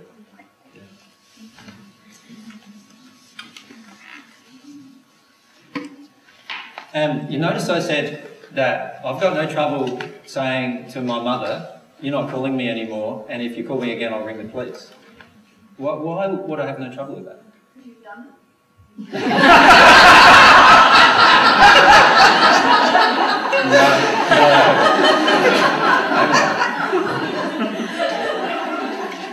I went through a space with my mum though, and my mum now is starting to watch some of these DVDs, so and so she'll probably hear this at some point. But I went through a space with my mum where I picked up the phone and Mum started talking. I said, Mum, do you want to resolve our previous conversation? And she said, oh, but I said, no, Mum, do you want to resolve what was raised in our previous conversation? What was raised in our previous conversation was you tried to have me committed. Do you want to resolve that emotionally? No. It's usually silence on the other end, right?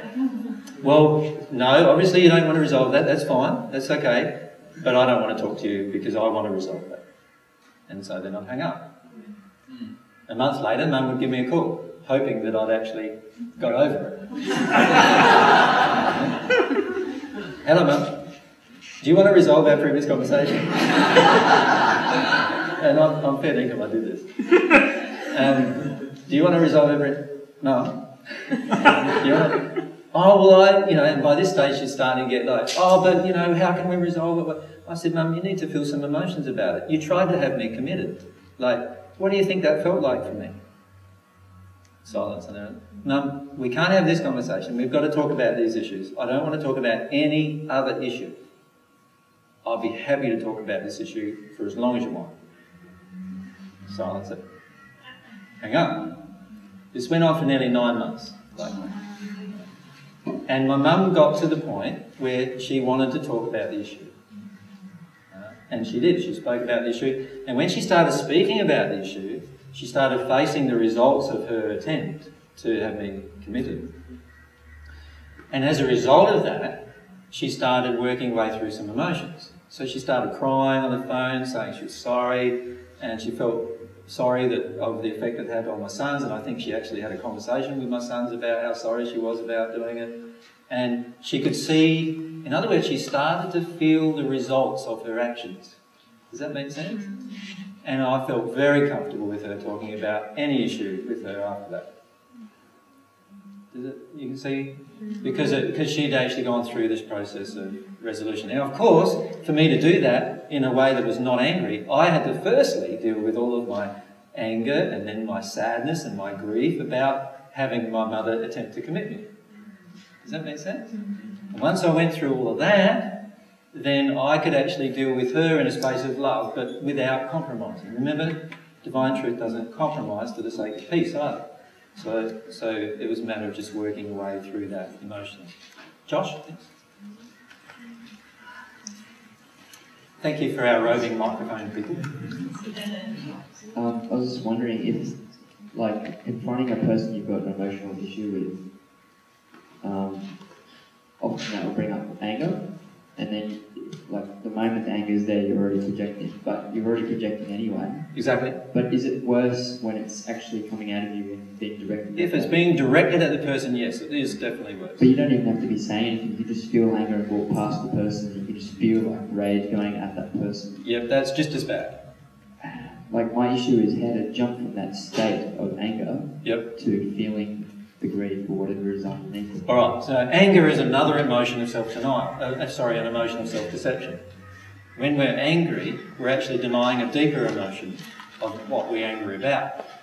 So the key is to even before you have an interaction with a person, to actually work through the emotions of why you're angry. So if I go back to this situation with my mother, the way I found out that my mother had tried to do this was that 9 months prior, I told her who I was, and I told her, that I'm Jesus and so forth, and I told her all these different things, and oh yes, I don't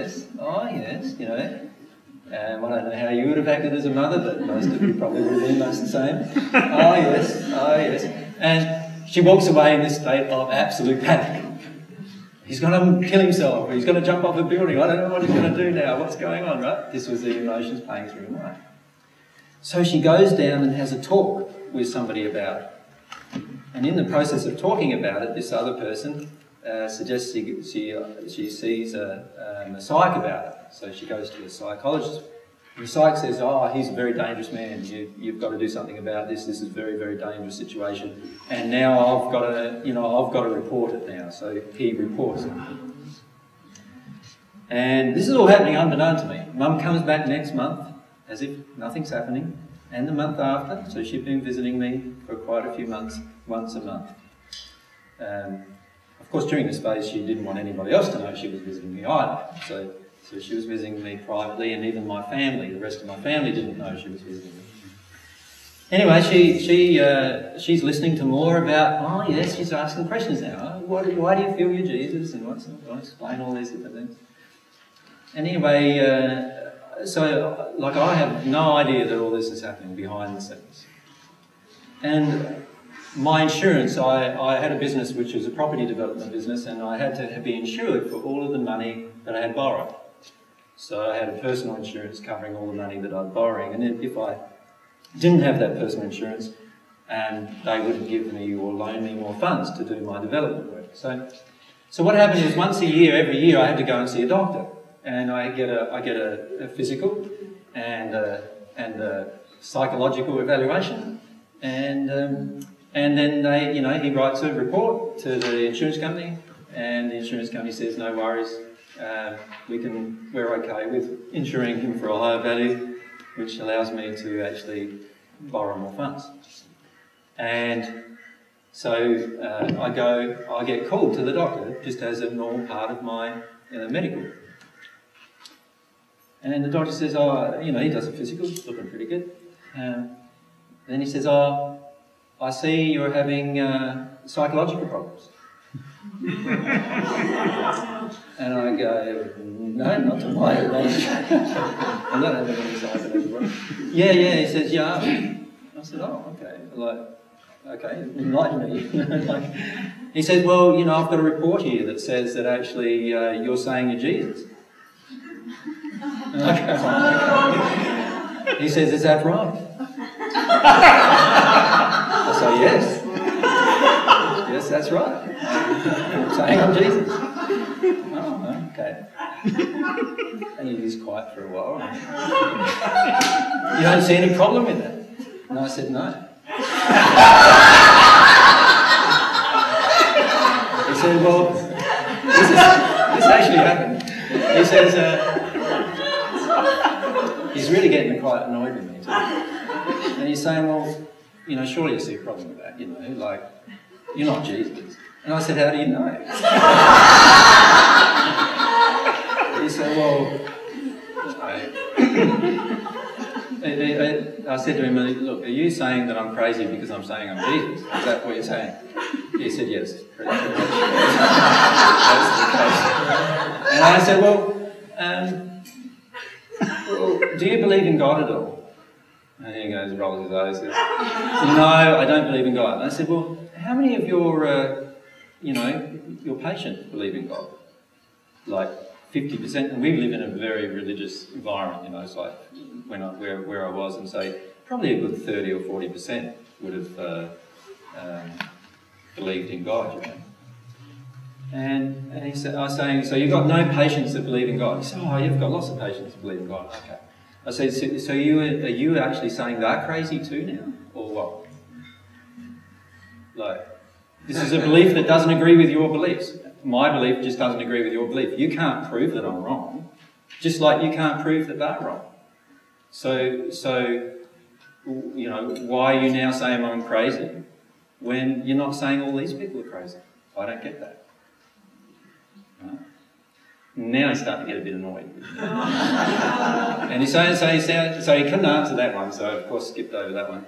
And I said, no, let's get back to the subject. You're accusing me of being crazy, but you've got no evidence whatsoever that I am. None whatsoever. In fact, I said to him, I suggest you, at this stage I was living by myself and I had a 3-bedroom house. Come and live with me for a month and you'll see whether I'm crazy or not, is what I suggested. "No, I can't do that." I said, "No, no worries. Okay, have you got anybody who might be able to evaluate me that can come and live with me and see if I'm crazy or not?" "No, I can't do that." He would just much rather just say I'm crazy because I'm saying I'm Jesus. Right? And I said, well, I don't know what we can do about this, because I know who I am. And you've got no idea who I am, and that's understandable because you don't live with me. And you don't know what's going on inside of me, emotionally or intellectually, or my memories or anything like that. You've got no idea. You're just judging it based on what my mother says. Oh, I said, by the way, my mother's a Jehovah's Witness. Did you know that? Oh, no. I said, oh. And do you agree with their teachings? Because they believe that Jesus is returning and all sorts of things. My mum just doesn't want to believe it's me.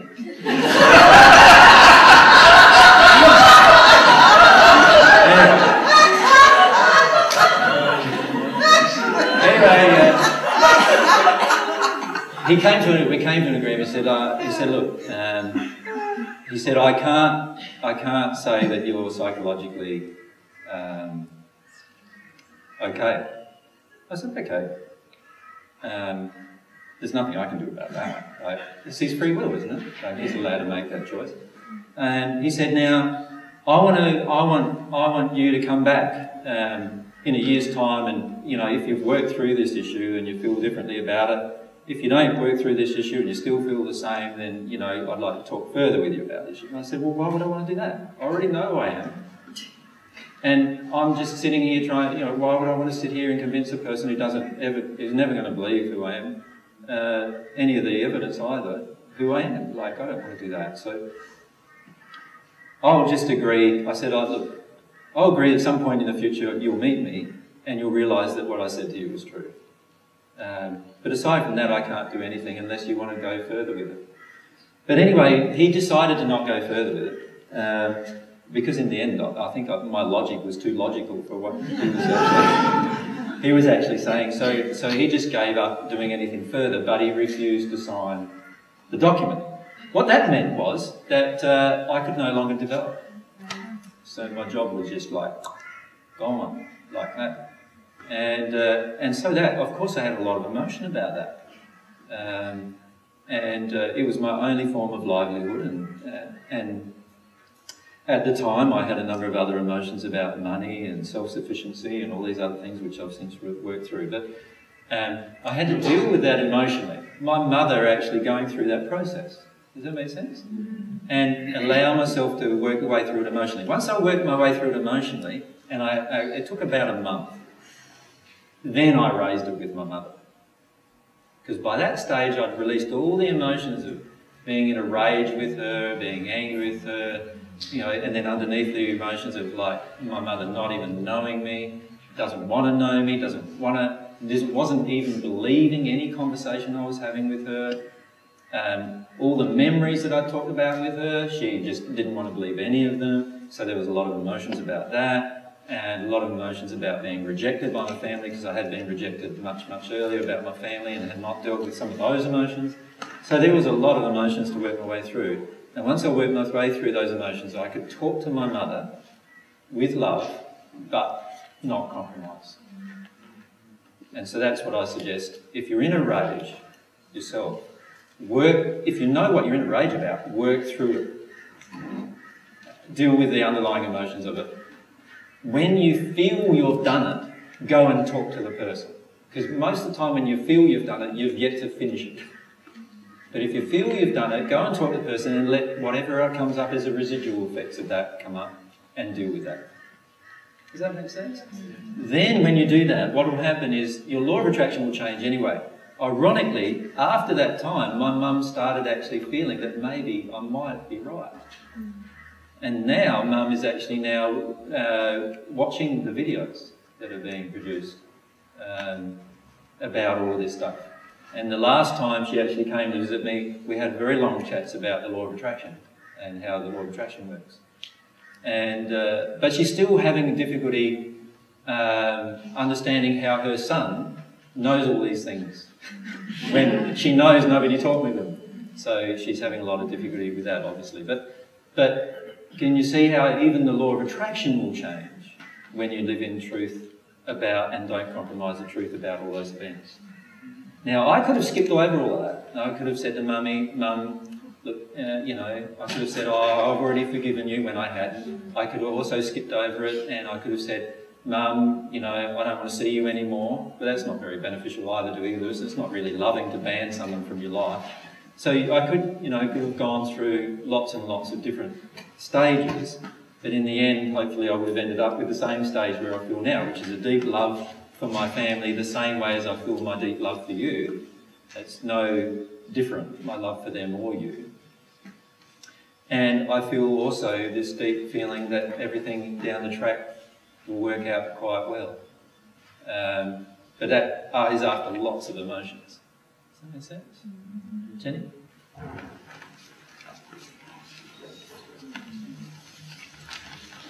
So I really appreciate everything that's been said about mother, particularly the lady down the front. I had a relationship with my mother based on guilt, and it's only through that lady's articulation of her relationship and the phone calls that I've just started to see how my relationship with my mum, I'll confirmly say I deeply adored my mother. Yep. I just loved her. Yep. But she's now in spirit, so that's why I'm sharing this. My mother's now in spirit, and I still feel really blocked in regard to her, feel really deep feelings of guilt, and like I still need to serve her, that I need to hold her memory up to some kind of glory. Yeah.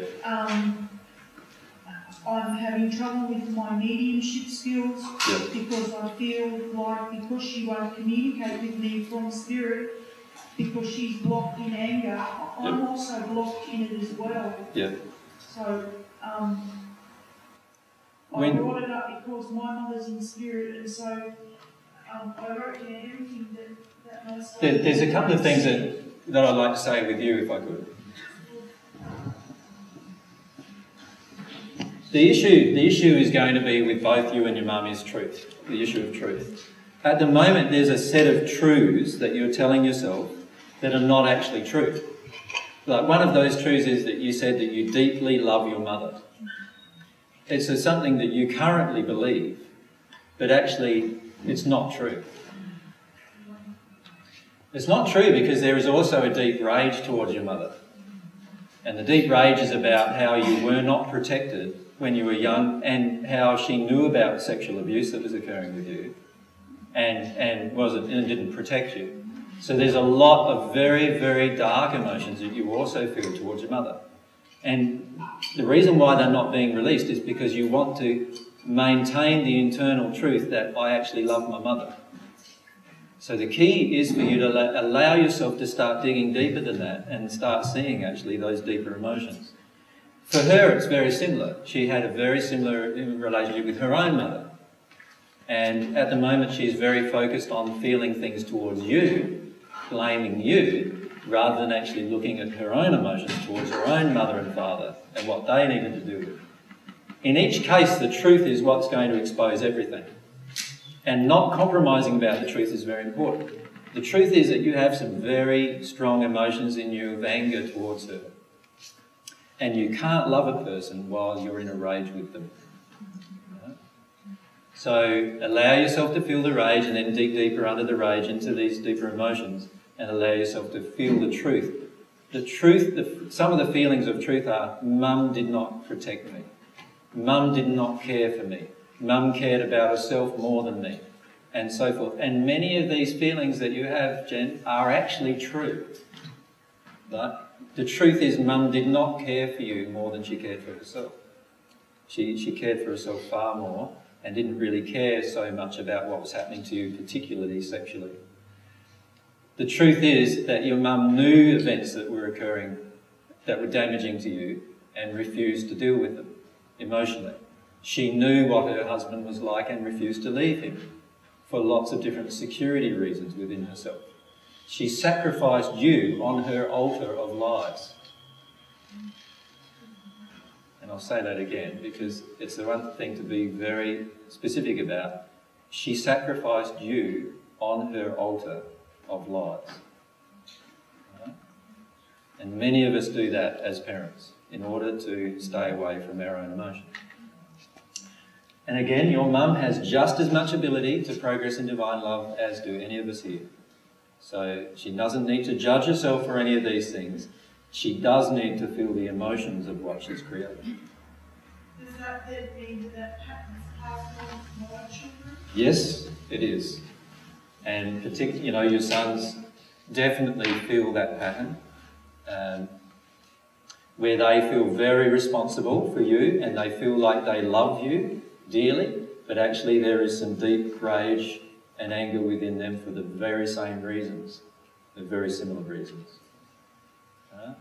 When you heal the emotion in you, you'll find your children will heal the emotion in them much more rapidly. All right, what's another one of these ones? A fearless existence, yeah? Fearless existence. Divine truth results in a fearless existence.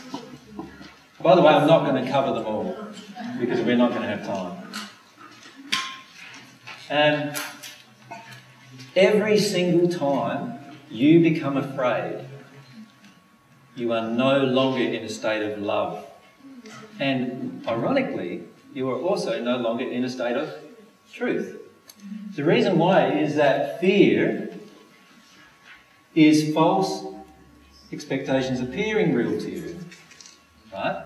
So every time you're in a state of fear, it's because you expect something that's actually in error from God's perspective. Now, it may be not in error from the perspective of man. So, for example, you decide to not pay your taxes. From a man's perspective, that's going to be perhaps in error. But it's only in error from God's perspective if you lie about it. Does that make, can you see the difference between the two? Or if you expect the government to provide you with things that you're not now paying taxes for. So in other words, oh, I expect my government to grade my road, but I'm not going to pay taxes for that. Right? Then obviously now I have unjust expectations, which is also an error. Mind you, the government could grade your road without charging for taxes at all. They have other means of raising revenue, which is including the printing of funds, but because of the world's economic system, they don't do that anymore. So that's one reason why you pay taxes. So there's all these things involved with the paying of taxes, but in the end, if you were living in a fearless existence, you wouldn't be afraid of authority, would you? So therefore you wouldn't be afraid of what they could do to you. Would you then be afraid of losing your house? No. You wouldn't be afraid of losing your car. You wouldn't be afraid of being put in jail. You wouldn't be afraid of anything. Can you see that? If I'm afraid of any of those things, I still have an emotional injury to work through. And I am afraid of some of those things myself still. So I have some emotional injuries to work through about fear as well. That's why I'm going through what I'm going through this week. But when we get to a point of abundance with God, we will be fearless. When we actually long for divine truth with all of our heart, we will actually be also fearless. Now, it won't matter to us what goes on around us. We will not be afraid of the outcome. That's a lot of freedom, isn't it? But it also means dealing with a lot of released emotions, because most of us have some emotions about fear inside us. So one of the things I mentioned about fear was if I was, where did I have it? Oh yeah.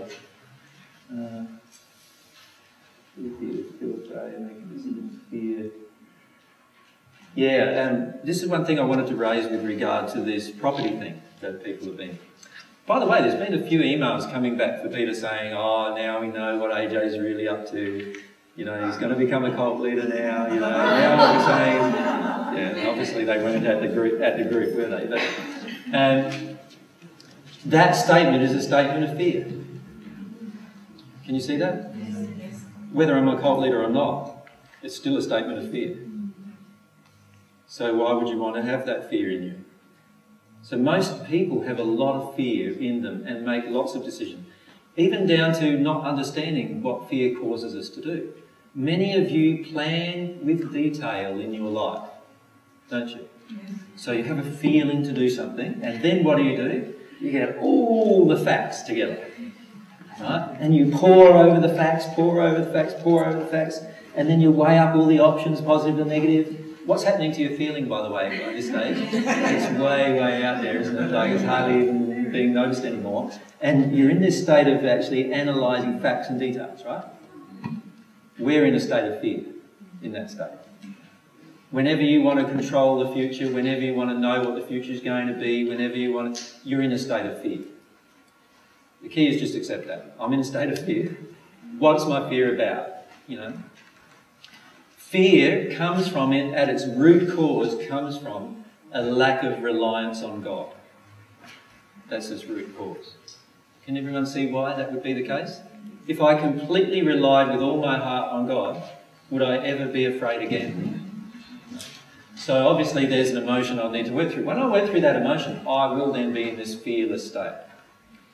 And so even me wanting to know, like let's say we're all about to buy a property together. Even me wanting to know how much you can donate is a fear. Can you see that? Why would I want to know that? We either get enough money or we don't get enough money. Right? If we get enough money from the desire of everyone together, then we'll buy the property. If we don't, then we won't. Why would I be afraid either way? Can you see? It's all driven by fear. Oh, I want to know when somebody wants to be paid back. Why do I want to know that? Because I think I might not have the money when they want to be paid back for them to be paid back. What am I afraid of? I'm afraid that my law of attraction won't bring me the funds that are necessary to do what needs to be done. I need to deal with that fear. See, on the Divine Love path, can you see how everything is focused on your law of attraction? So everything is then focused on you allowing it to trigger the emotion in you and deal with that emotion. Every time you plan for the future, you're planning to work around your law of attraction.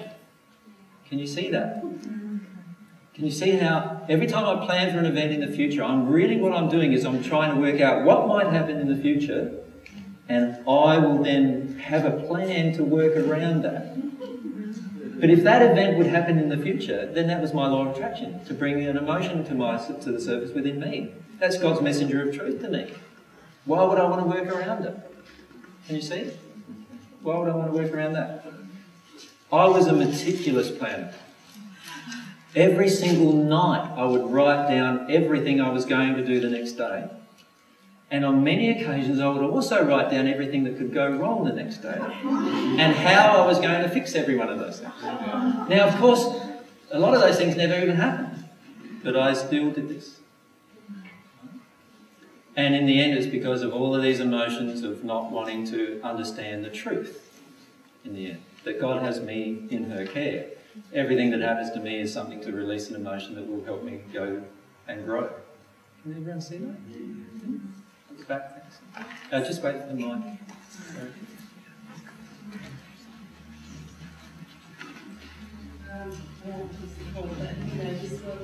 Still we have to book flights ahead and plan those sort of things, don't you? No. When you get your law of attraction is working perfectly, everything will come to you just when you need it. You won't need to book things ahead, you won't need to... None of that. The cheaper flights are booked earlier. But see, now you're triggering an emotion, you see. The emotion is, but the money's involved. So there's an emotion around money when I worry about that. Why would I worry about that? If I have unlimited funds and I believe I'm super abundant, why would I ever be concerned about making the monetary decision? So how many of you get the early flight because it's cheaper? Yeah, you've got a problem with money. You have a problem with how much you're worth. Does that make sense?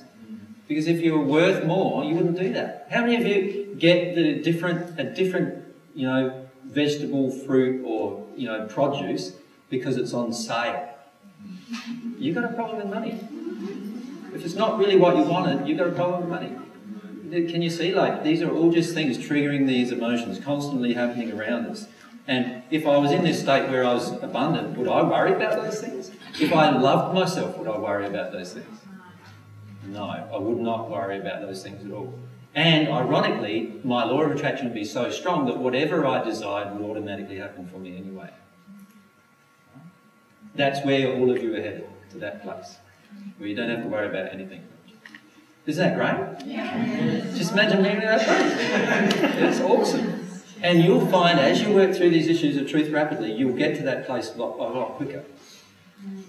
So you'll be absolutely surprised by your law of attraction. Really surprised. You'll want something and all of a sudden somebody will give it to you, or something will happen, exactly what you wanted comes to you. You know, you'll get gifts given to you of all sorts of things. And also, you know, many of you don't believe that can happen at the moment. And that's why it's not happening, because there's emotions in you, oh, that can't happen to me. You know, I'm not worth that. You know, there's all these emotions we have to work through first.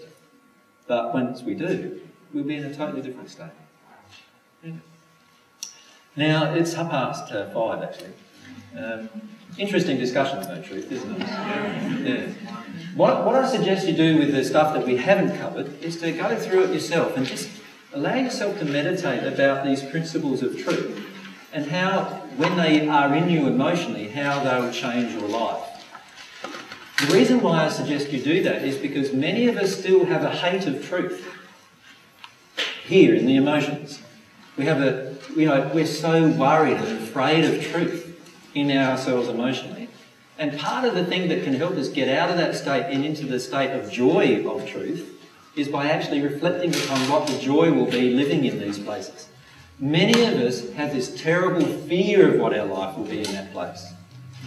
And we're not yet fully emotionally grasping how powerful and joyous our life will be in that space.